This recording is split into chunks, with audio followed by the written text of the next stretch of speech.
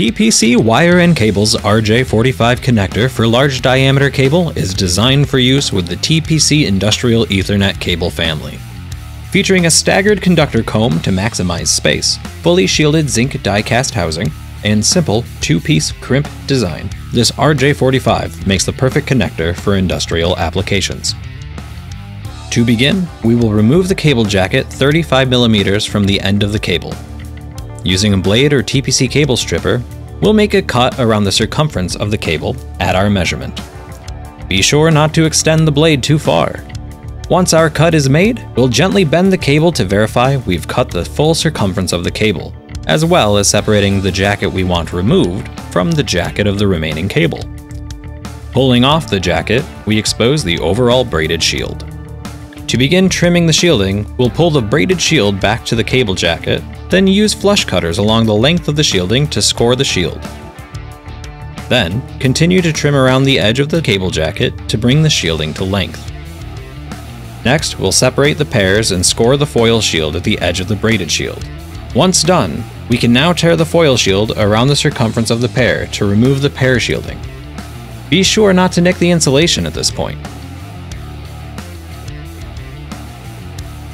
For ease of termination, we untwist the individual pairs while trying to keep the white conductor close to the paired colored conductor.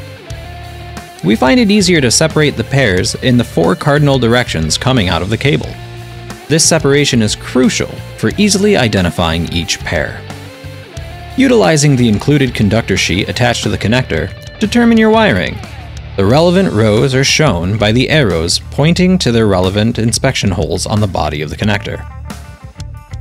To populate the connector, we'll begin by loading the longer row of conductors, or the top row of the conductor sheet.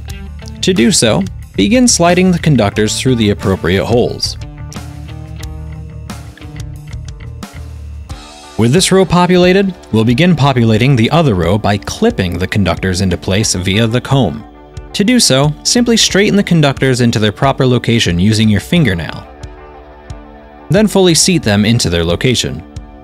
You may notice some conductor crossing near the cable jacket. That's okay, as long as the conductors are straight in the connector body. Take the black strain relief around to the front side of the cable.